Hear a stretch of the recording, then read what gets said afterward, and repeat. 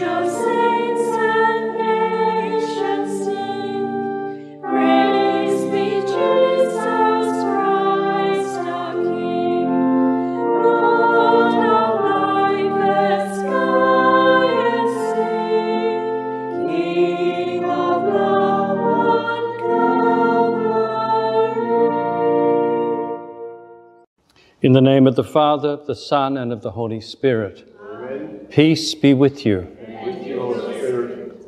I can say, I think that here in Australia, our prayers have been answered. We're moving quite well against COVID-19, and I exhort you to continue in your prayers, because prayers are very powerful if we are persistent. Let's acknowledge our failings and turn to God.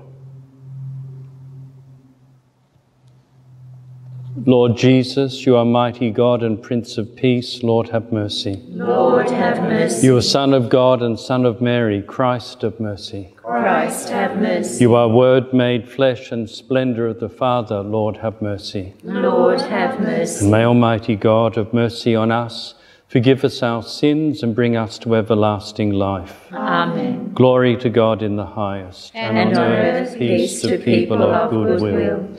We praise you, we bless you, we adore you, we glorify you. We give you thanks for your great glory.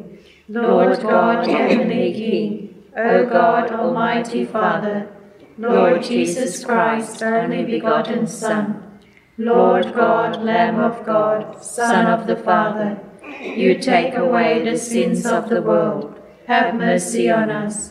You take away the sins of the world. Receive our prayer. You are seated at the right hand of the Father. Have mercy on us. For you alone are the Holy One. You alone are the Lord. You alone are the Most High, Jesus Christ, with the Holy Spirit, in the glory of God the Father. Amen. And let us pray. Almighty, ever-living God, who in the abundance of your kindness surpass the merits and the desires of those who entreat you, pour out your mercy upon us to pardon what conscience dreads and to give what prayer does not dare to ask. Through our Lord Jesus Christ, your Son, who lives and reigns with you in the unity of the Holy Spirit, one God, forever and ever. Amen.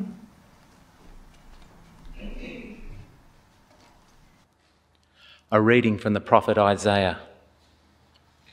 Let me sing to my friend the song of his love for his vineyard. My friend had a vineyard on a fertile hillside. He dug the soil, cleared it of stones, and planted choice vines in it. In the middle, he built a tower. he dug a press there too. He expected it to yield grapes, but sour grapes were all that it gave. And now, inhabitants of Jerusalem and men of Judah, I ask you to judge between my vineyard and me. What could I have done for my vineyard that I have not done? I expected it to yield grapes. Why did it yield sour grapes instead? Very well, I will tell you what I am going to do to my vineyard. I will take away its hedge for it to be grazed on, and knock down its wall for it to be trampled on. I will lay it waste, unpruned, undug, overgrown by the briar and the thorn. I will command the clouds to rain no rain on it. Yes, the vineyard of the Lord of hosts is the house of Israel, and the men of Judah that chosen plant. He expected justice, but found bloodshed, integrity, but only a cry of distress. The word of the Lord. Thanks be to God.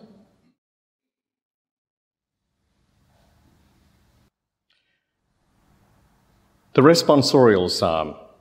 The response is, "The vineyard of the Lord is the house of Israel." The vineyard of the Lord is the house of Israel. You brought a vine out of Egypt. To plant it, you drove out the nations. It stretched out its branches to the sea. To the great river, it stretched out its shoots. The vineyard of the Lord is the house of Israel.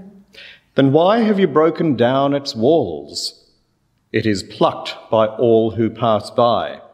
It is ravaged by the boar of the forest, devoured by the beasts of the field. The vineyard of the Lord is the house of Israel. God of hosts, turn again, we implore.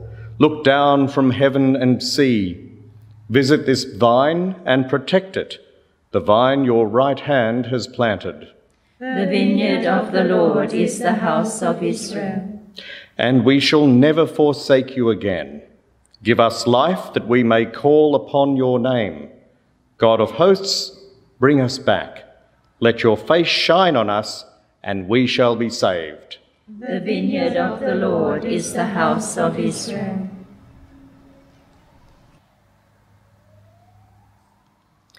A reading from the second letter of St. Paul to the Philippians.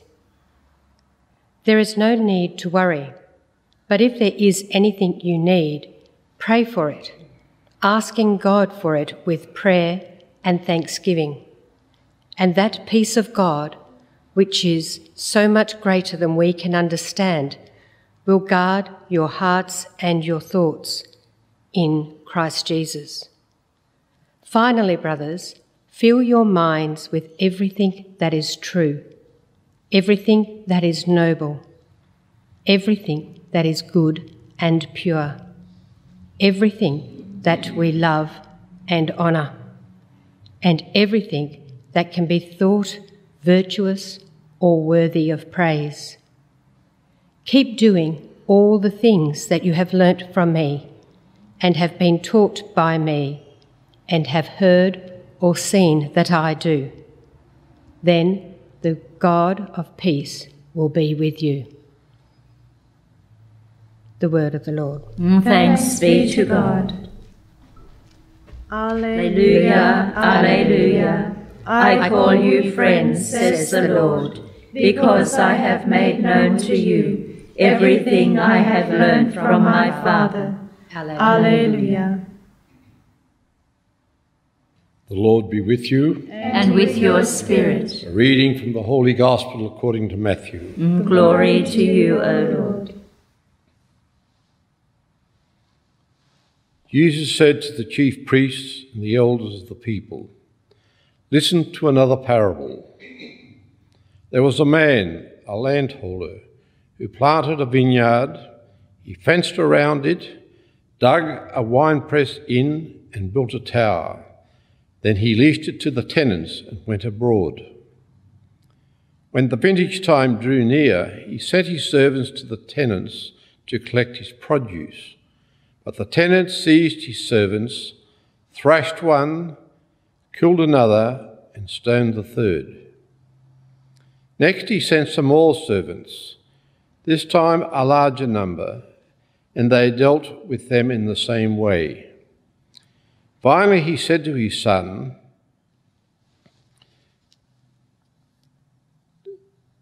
"They will respect my son," he said. But when the tenants saw the son, they said to each other, "This is the heir.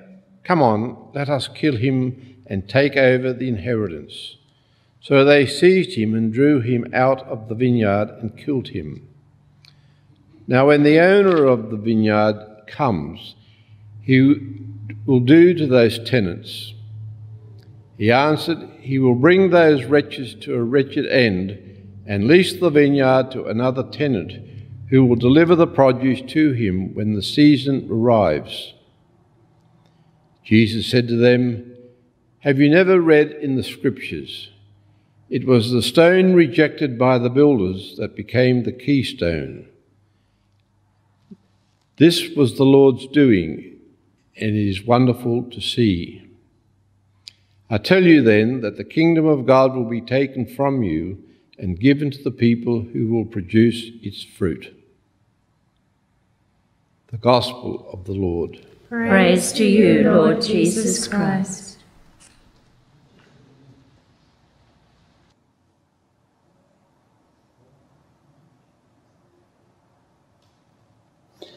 Some years ago, I was elected Provincial Superior of the Discalced Carmelites. And in this 3-year term, as we call them, triennia, they elected as the second in charge someone that found me difficult and who I at times also found difficult.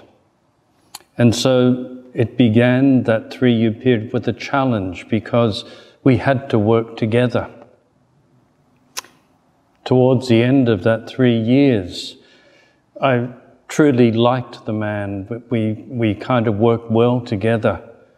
But we worked well together because I had to change the way in which I worked to fit in with the man that had been elected to be my main supporter and advisor.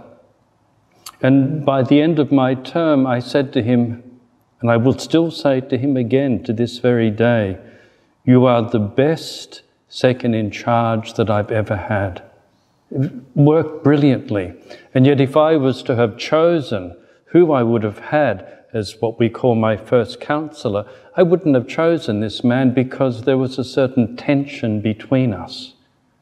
And that period of time was truly a gift of God, because I began to see things in that man that I hadn't seen. I grew to like him, and I had to find new ways of governing and doing things in such a way that I was able to say to him, as I said, "You're the best first counsellor that I ever had." Today's gospel begins as something quite difficult. It's about a tenant and the people that are sent to collect the produce, at the end of which the son is killed. And we all know what that is, because we know the story of the Gospels. That's almost a quasi-reference to himself, because he, in fact, is sent away and killed. But it's not fundamentally a rebuke, as it could be read, of the scribes and Pharisees. Because if it was simply that, something has gone wrong, because Jesus hasn't given these people a way out. He hasn't given them something to learn. All it is simply a rebuke of the highest sort. And that's not the kind of thing Jesus does. We must read on to understand. It was the stone rejected by the builders that has become the keystone. This was the Lord's doing, and it's wonderful to see.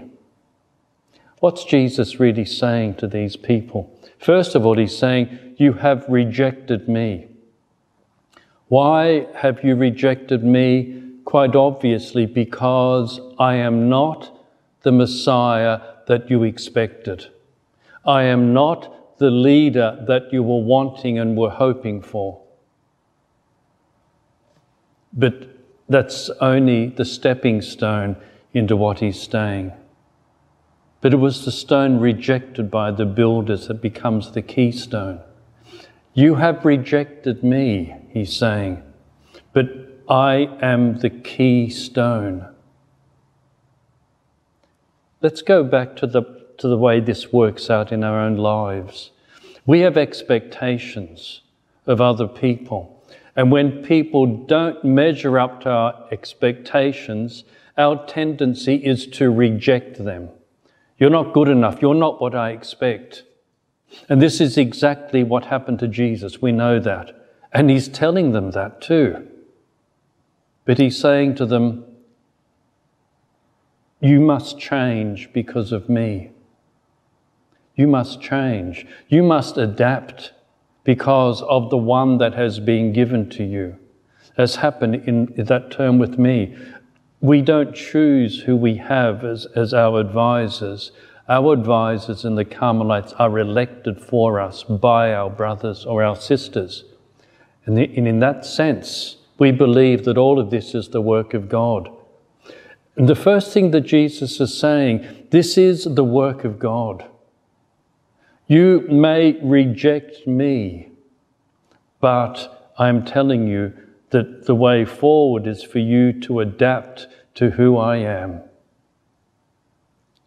I suppose he's also saying in terms of the metaphor, if you pick the keystone that you want on which to ground the building, it probably won't work.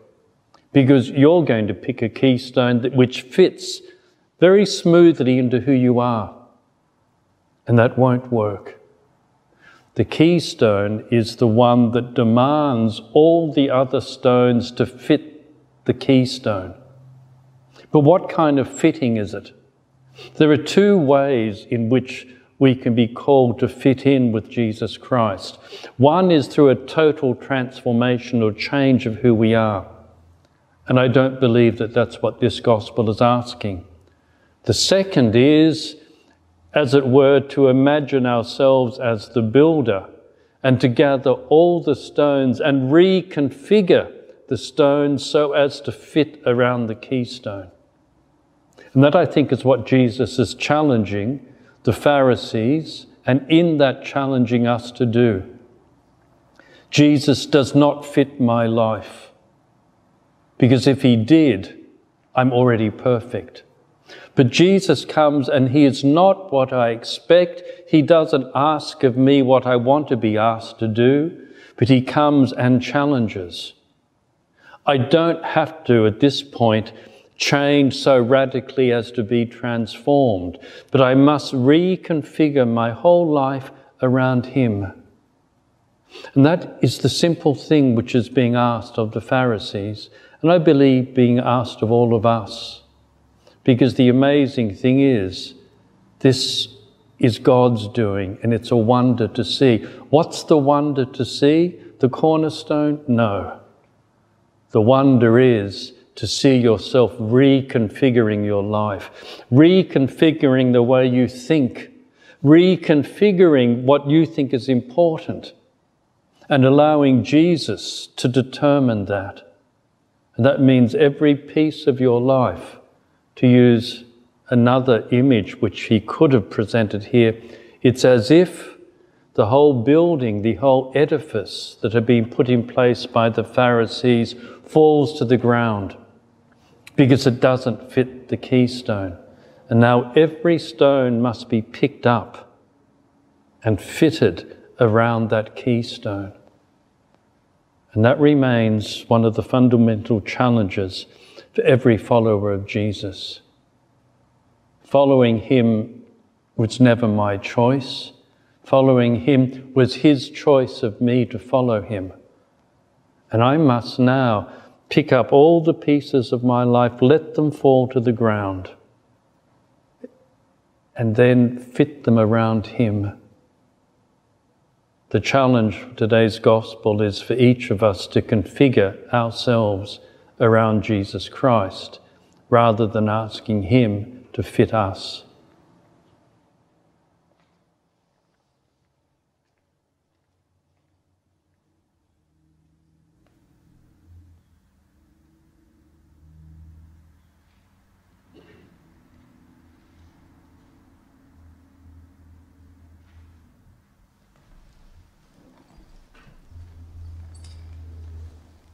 I believe in God the Father Almighty, creator of heaven and earth, and in Jesus Christ, his only Son, our Lord, who was conceived by the Holy Spirit, born of the Virgin Mary, suffered under Pontius Pilate, was crucified, died, and was buried.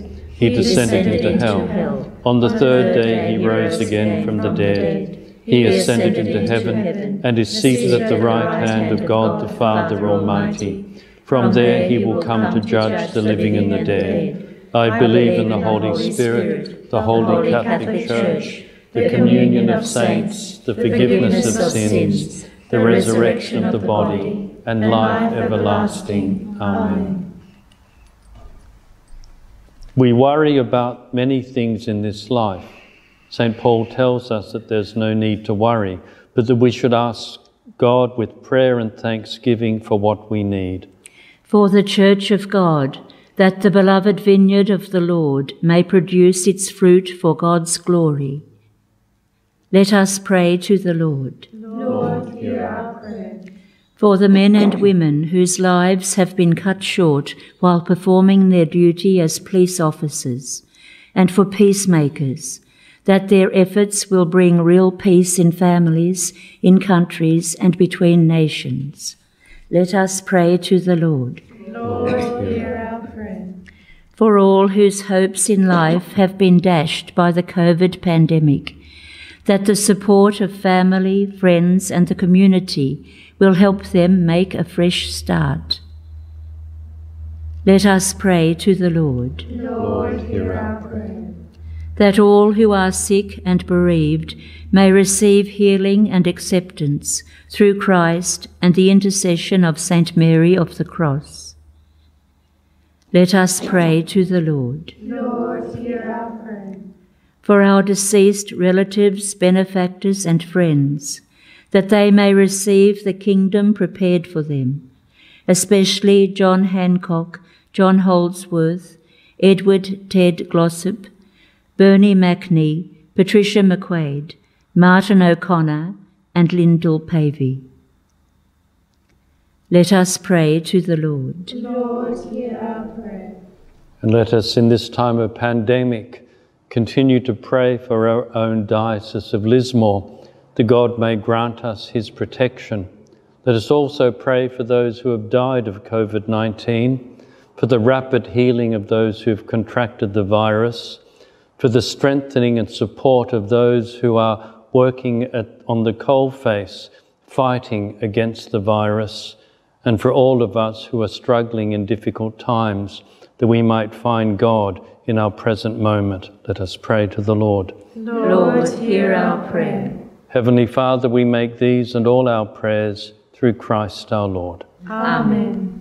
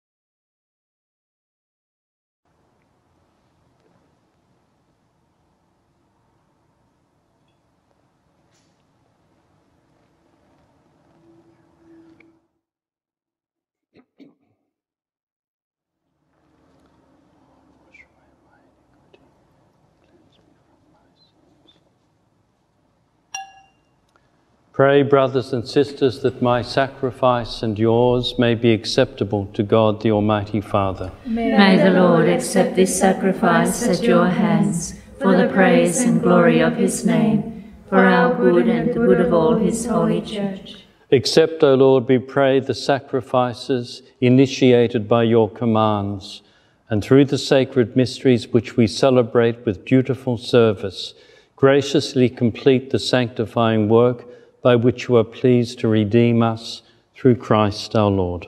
Amen. The Lord be with you. And with your spirit. Lift up your hearts. We lift them up to the Lord. Let us give thanks to the Lord our God. It is right and just. It is truly right and just, our duty and our salvation, always and everywhere to give you thanks, Lord, Holy Father, Almighty and eternal God.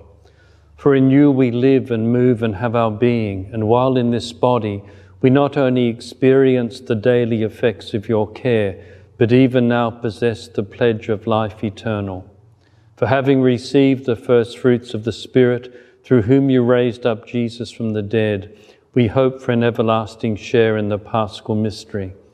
And so with all the angels we praise you, as in joyful celebration we acclaim, Holy, holy, holy Lord, God of hosts.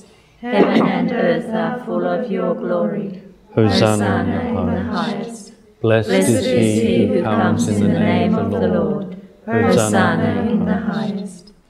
You are indeed holy, O Lord, the fount of all holiness. Make holy, therefore, these gifts, we pray, by sending down your Spirit upon them like the dewfall, so that they may become for us the body and blood of our Lord Jesus Christ. At the time he was betrayed and entered willingly into his passion, he took bread and, giving thanks, broke it and gave it to his disciples, saying, Take this, all of you, and eat of it, for this is my body, which will be given up for you.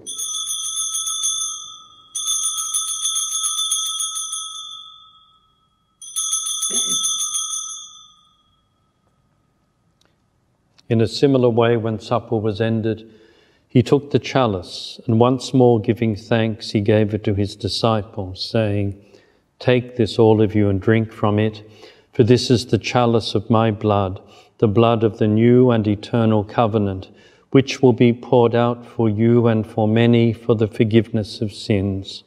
Do this in memory of me.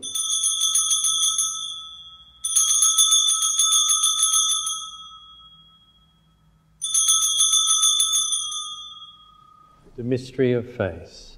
We proclaim your death, O Lord, and profess your resurrection until you come again. Therefore, as we celebrate the memorial of his death and resurrection, we offer you, Lord, the bread of life and the chalice of salvation, giving thanks that you have held us worthy to be in your presence and minister to you. Humbly we pray that, partaking of the body and blood of Christ, we may be gathered into one by the Holy Spirit. Remember, Lord, your church spread throughout the world, and bring her to the fullness of charity, together with Francis, our Pope, me, your unworthy servant, and all the clergy. Remember also our brothers and sisters who have fallen asleep in the hope of the resurrection, and all who have died in your mercy. Welcome them into the light of your face. Have mercy on us all, we pray, that with the Blessed Virgin Mary, Mother of God, Blessed Joseph, her spouse, the blessed apostles, Saint Teresa, Saint John of the Cross, and all the saints who have pleased you throughout the ages, we may merit to be co-heirs to eternal life, and may praise and glorify you through your Son, Jesus Christ. Through him and with him and in him, O God, Almighty Father, in the unity of the Holy Spirit, all glory and honour is yours forever and ever. Amen. At the Saviour's command, informed by divine teaching, we dare to say, Our Father, who art in heaven, hallowed be thy name. Thy kingdom come, thy will be done on earth as it is in heaven. Give us this day our daily bread, and forgive us our trespasses, as we forgive those who trespass against us. And lead us not into temptation, but deliver us from evil. Deliver us, Lord, we pray, from every evil. Graciously grant peace in our days, that by the help of your mercy we may be always free from sin and safe from all distress, as we await the blessed hope and coming of our Saviour, Jesus Christ. For the kingdom, the power, and the glory are yours, now and forever. Lord Jesus Christ, who said to your apostles, "Peace I leave you, my peace I give you," look not on our sins, but on the faith of your Church, and graciously grant her peace and unity in accordance with your will, who live and reign forever and ever. Amen. The peace of the Lord be with you always. And with your spirit. Lamb of God, You take away the sins of the world. Have mercy on us. Lamb of God, you take away the sins of the world. Have mercy on us. Lamb of God, you take away the sins of the world. Grant us peace.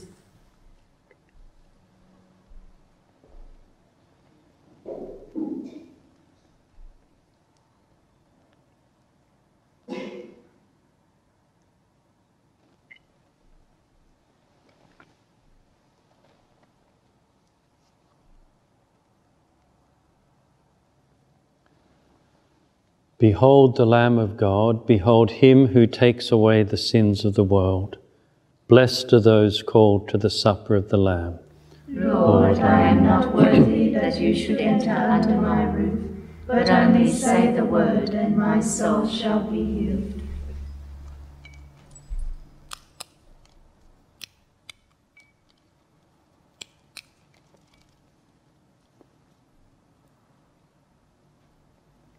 The Lord is good to those who hope in him, to the soul that seeks him. Amen.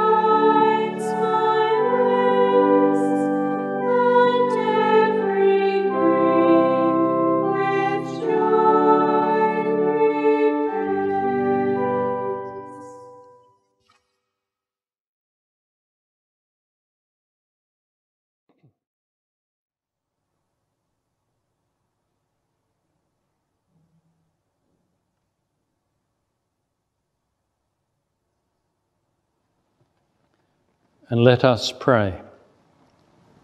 Grant us, Almighty God, that we may be refreshed and nourished by the sacrament which we have received, so as to be transformed into what we have consumed through Christ our Lord. Amen. I know that many people are getting tired of this thing called COVID. At the moment, it's not going away fully, and in some parts of the world, it seems to be coming back. I simply want to share something from our Holy Mother, Saint Teresa, and that's simply her realization that things take time. We live within time. And the one thing necessary as we undergo the effluxion of time is patience. And she says, patience endures all things. In fact, patience, she would say, is what we need at the moment. And if we have the patience to continue on the path that we're on, we will find eventually that it will have passed and our patience will be rewarded. The Lord be with you. And with your spirit. And bow your heads and pray for God's blessing.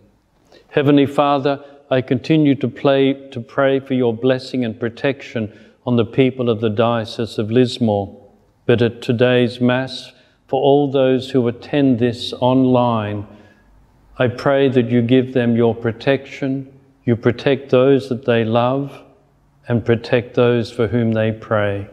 In the name of the Father, and of the Son, and of the Holy Spirit. Amen. The Mass is ended. Go in the peace of Christ. Thanks be to God.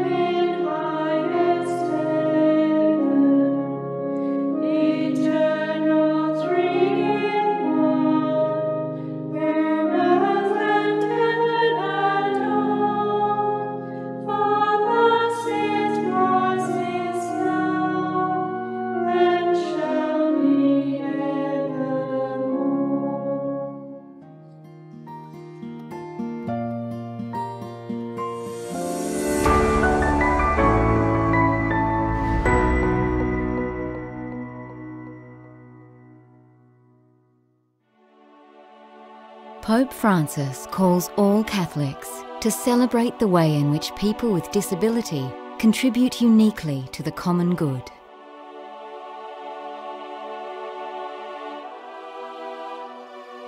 You know, we call them landmine survivors. He's more than a survivor. Yes, he's a person, a full person. 10 years ago, Chen's life was very different. He enjoyed going to school, helping his family out on the farm, and playing soccer with his friends. At just 16 years old, everything changed when Chen stepped on a landmine that took both of his legs. Immediately at the time of the accident, it was difficult to accept. I used to be able to walk normally. As he recovered, Chen began to believe he would be a burden to his family, who were already struggling financially. Limited to the confines of his family home, bordered by a strong river, Chen fell to his lowest point. When hope seemed lost, he was found by Bishop Kike Figueiredo and the team at the Arupe Centre in Battambang. A model of the Cambodian Church's mission to people with disability, the centre aims to provide support through education, career outcomes and social development to young people affected by landmines, birth defects or illnesses such as cancer and polio. As an expression of God's love, the Arupe Centre is there for those who might otherwise be forgotten. We're giving back dignity to these children. No? When we give back the vision of dignity to them, is that God is with them. We are respecting God's presence. No? And for me it's very important. Now 26 years old, Chen has enjoyed academic and professional success. He has completed high school and is studying IT programming at university. while working full-time in the La Paloma Textile Centre, a church-run social enterprise. The centre offers men and women with disability a place of gainful employment. The Arupe Centre's outreach program provides families like Chen's with resources such as food, microloans, scholarships for siblings, and repairs to the home.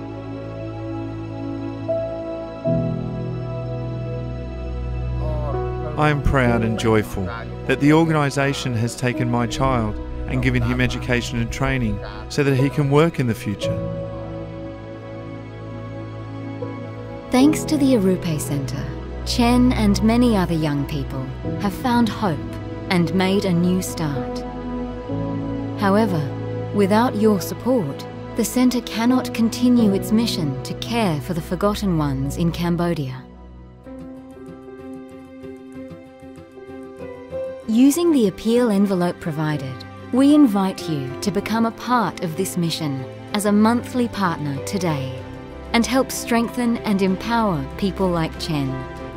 From $20 per month, you can support church-run mission programs like the Arupe Centre as they develop opportunities for children with disability.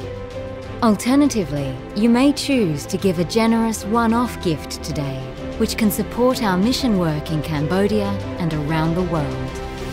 The generosity you show today can be the difference in a young person's life tomorrow. I have a chance to continue my study and also to work. It's like I have a new life.